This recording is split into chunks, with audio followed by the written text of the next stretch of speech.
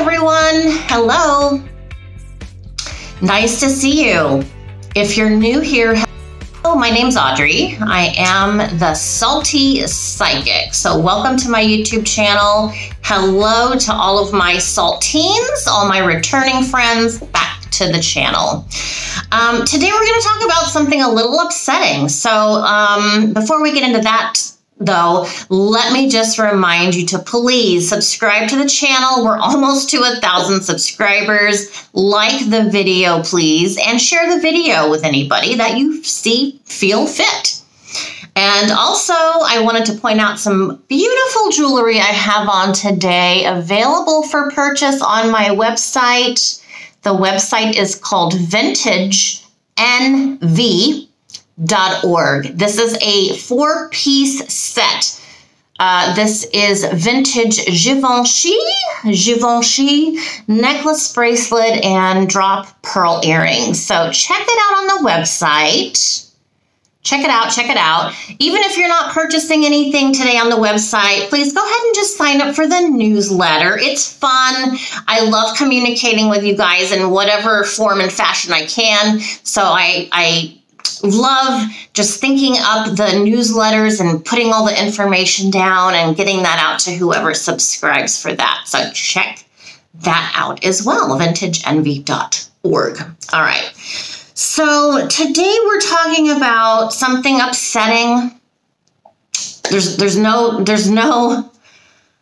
reason to deny the fact that this is an upsetting conversation, an upsetting event. Yes, this kind of thing happens every single day all over the globe, but we want to talk about it and, just get it out there, get it out of our system, vent about it, let our feelings out, because this kind of thing could really hang onto you over time, and it could make you upset and angry and sad and trigger some of your own emotions. So I'm talking about the ALEXEE Travizo case.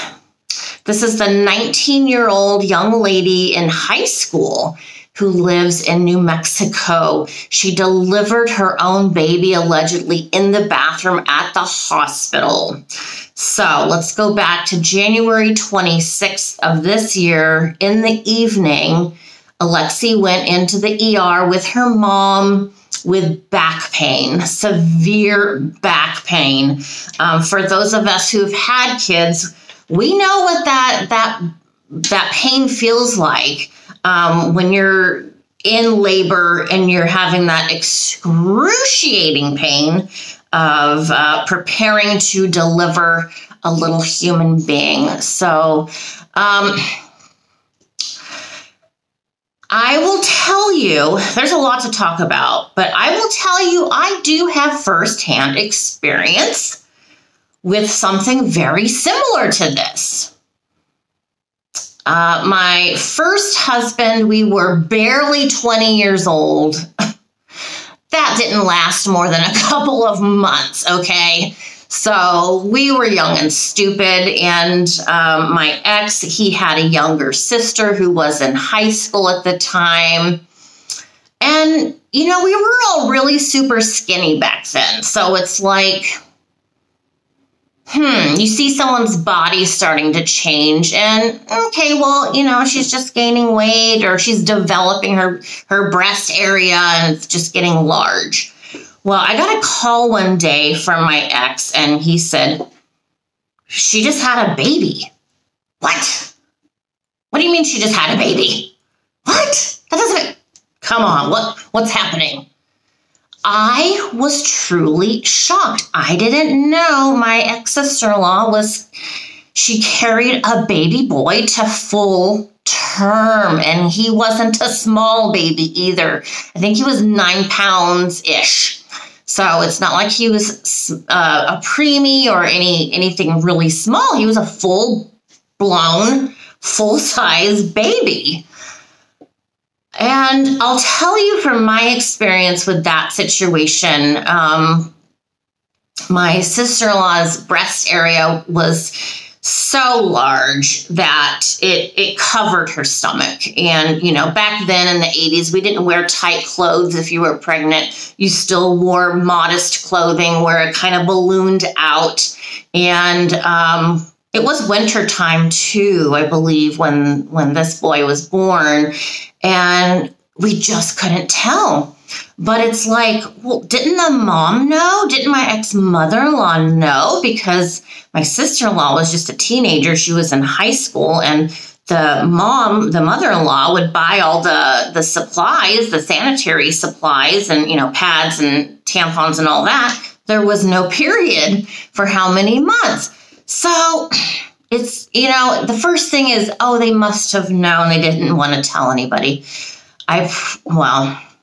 We didn't know. We did not know. If my mother-in-law was in denial, I could see that happening. And I see a lot of the same behavior and emotions in this case. But I've seen some pictures of ALEXEE in this case, and she looks pregnant, you know, because her chest is relatively small compared to the size of her stomach. She has a pregnant-looking belly. If I saw her, I would assume she was pregnant in these photographs of her cheerleading at school. So it begs the question, was ALEXEE failed by the system, by the adults, by the teachers, by the hospital? Where did it go wrong in ALEXEE's mind? And I've watched the videos of the mom finding out about the baby, and I just find it interesting. And I don't expect people to respond to the same way I would respond in that situation. If I found out my child had just delivered a baby, I'd be like, one, I'd be probably screaming, "Where's the baby? Where's the baby? Where is it?" This mom said to ALEXEE, you know, like full term, I'm just paraphrasing, 9 months. Don't you know what happens to girls in this situation? They go to jail. Well, they don't go to jail for having a baby. They go to jail for killing the baby. But the mom didn't know the baby was dead at this point, right? Why would she say that at that point? I'm confused by that. And as a psychic, I ask spirit, my spirit guide, or the baby even, someone to come in and explain this to me. I don't understand why the mom said that. Obviously the mom's well, I can't say obviously. The mom's acting like she was in shock. The mom was acting like she didn't know. Was mom in denial? Is there a father? Is there, does ALEXEE have a father? Are there any other family members that she lived with? Was the mom in denial? The grandma, I guess we should say, ALEXEE's mom? Did the school know? I mean, as someone that worked in education for 20 years, I want to say that I feel like I would know if one of my students was pregnant. I mean, I did work in a college, but most of my career was in preschool, elementary, and middle school, which middle school, yeah, you could have that happen in middle school. Did ALEXEE's friends know? I'm sure the friends are going to be interviewed, and the friends' parents and the teachers. Did the hospital fail? You know, I've told you guys, I've worked in a hospital. I volunteered, and I've been volunteering in a hospital since Benjamin, my son, was 20, since he was like 2 years old. He's 20, almost 27 now. So, and I did work in postpartum, labor and delivery, pediatrics, emergency room, and the hospital I'm currently affiliated with, somebody would typically escort the patient to the restroom, but they would probably first be encouraged to use the bedpan and not get up, especially if the nursing staff knew that the pregnancy test came back positive.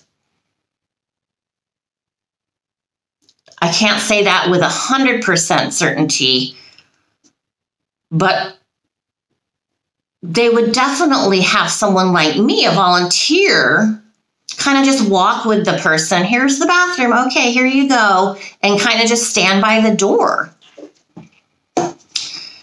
for safety.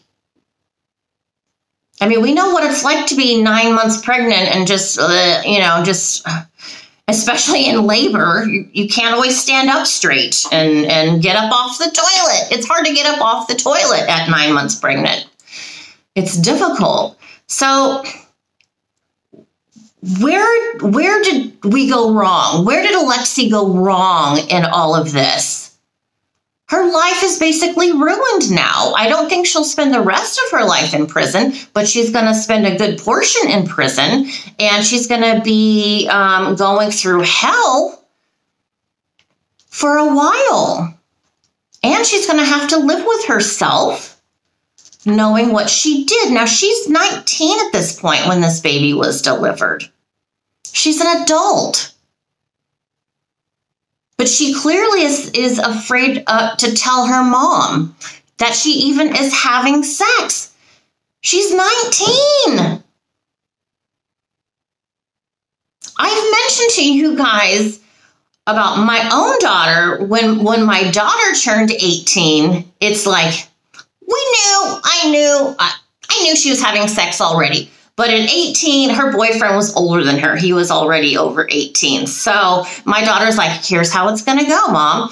I'm going to start spending the nights at his house, maybe Friday, Saturday nights, and it's like, oh my God. All right. I mean, you're 18, you can have sex. You can buy lottery tickets. You can do a lot of things as an adult. You shouldn't have to lie. But I certainly understand what it's like living with family who try and control you. And I'm not saying ALEXEE's mom was controlling, but I definitely see an aspect of fear in the situation, but in their relationship between ALEXEE and her mom. I mean, my mom's a narcissist. I'm 55. Honestly, I'm kind of afraid of her in some ways too. Not fearful of my life, but like, I don't want to hear what she has to say. I don't want to hear her judging me to my face because of something I've done. But a 19-year-old has a different brain than a 55-year-old. Our brains aren't even finished developing until we're in our late 20s. Not an excuse to kill your child. Absolutely not. I am by no means saying that ALEXEE shouldn't be held accountable for her actions. She clearly has disconnected herself from the pregnancy by calling the baby an it. It wasn't crying. It came out. I didn't know what to do. It wasn't crying. So she's not even referring to it as a baby. Can you imagine being a scared 19-year-old? For me personally, if that happened I think I would just give up at that point and have the baby. There's so many people that would take that baby. I would take in that baby. I hope my husband's not listening. If someone said, hey, there's a baby, the mother's going to kill it unless you come and take it. All right, I'll go to New Mexico. I will take the baby. As a stranger, I would. That's the kind of person I am. My brother did it. My brother adopted a boy. Him and his wife can't have their own children, and they were fostering children in San Diego. And you know, they had a whole nursery set up. They had been fostering some kids that came in from Mexico, and they were hoping to keep one of those children. But they got a call one day saying, hey, we got a teenager here in the hospital. She's going to deliver today. She doesn't want to keep the child. Do you want the child? So luckily, my brother and sister-in-law were able to go to the hospital, be there for the birth, and they adopted my nephew. So that's more of a success story, but there's so many people in this world who would have taken that child. It didn't need to end this way. There's no reason in this day and age that a young woman needs to do what ALEXEE did. I was trying to say her last name, but I stopped myself because I don't want to mispronounce it. Travizo. You know how I am with these names, you guys. I'm not super great. So it was a bloodbath in the bathroom. I mean, as a woman who had menstrual problems, my daughter also had menstrual problems, and I'm sorry, this is going to be a little graphic. I'm going to try not to make it too graphic, but you know, someone with endometriosis and just uterine problems and shit happens. Women, girls, young girls have had these kind of bloodbath kind of periods before. I've seen it many times and I've experienced it myself. It's awful. It does look like a bloodbath, and not from having a child, just having an awful period. So I questioned myself saying, okay, well, if I was the one cleaning up the bathroom at the hospital, I don't know that I necessarily would have been given a red flag by that.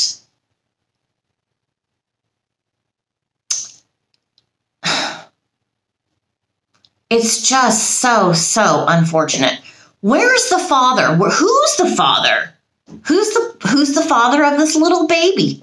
Did he know? Probably knew. Is he going to be in trouble? Did he tell ALEXEE to get rid of the baby? Did she deny being pregnant? Were they still being sexually active while she was pregnant? I mean, we know how tiny ALEXEE looks. She looks very petite. And I saw the video of her coming out of the bathroom after she allegedly delivered the baby in the bathroom. She's walking pretty normal to me. I mean, I know after I delivered, it's like, oh God, I gotta get up. I gotta get out of the bed now. I gotta walk. Oh, yuck, you know, and who knows if she tore it all down there. We know that she didn't deliver her placenta while she was in the bathroom. It's not pretty. Maybe it's her young age that helped her to kind of just do what she did and open the door and walk out of the bathroom. I can't imagine.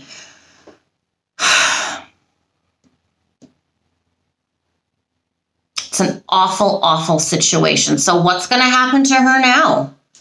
She's been charged. And I believe her trial or next court date's October.